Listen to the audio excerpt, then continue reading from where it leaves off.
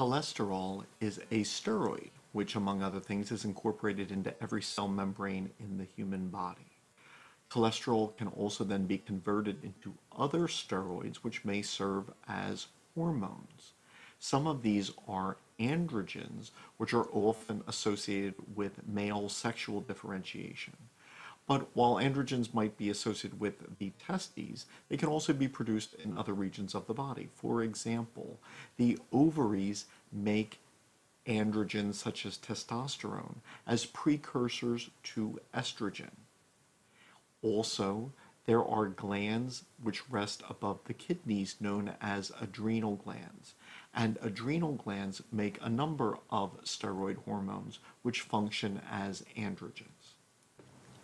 Dehydroepiandrosterone, or DHEA, can be synthesized in some tissues like the gonads and the brain and used there, or it can be secreted as a circulating hormone from the adrenal glands.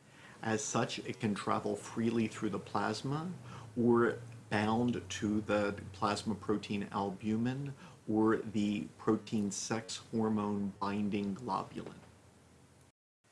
Dehydroepiandrosterone, or DHEA, acts as both a weak estrogen and a weak androgen in that it can directly bind to estrogen receptors and androgen receptors. However, DHEA can also be taken up by cells and then converted into testosterone or estradiol, which obviously very strongly bind to androgen and estrogen receptors. A sulfate group can be added to DHEA, which allows it to last longer and be transported differently through plasma, binding to albumin better, although it is not a hormone unless the sulfate is later removed, but it can function as a neurosteroid in the brain. DHEA in the sulfated form are the most abundant steroids in circulation. Levels increase in late childhood, decline later in life, and in general are higher in males than in females.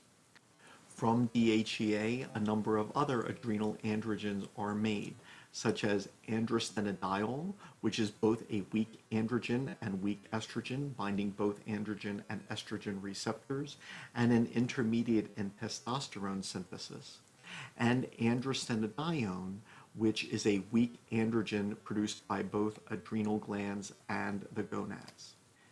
It is an intermediate in both testosterone and estrone synthesis, and in older women, this adrenal androgen is more important given that the ovaries' production of androstenedione decreases after menopause.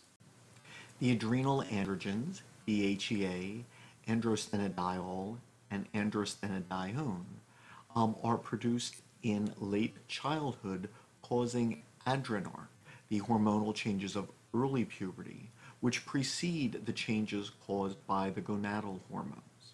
These changes include hair growth, the change in body odor from apocrine sweat glands, the growth spurt, and the change of behavior and mood, which is associated with early puberty.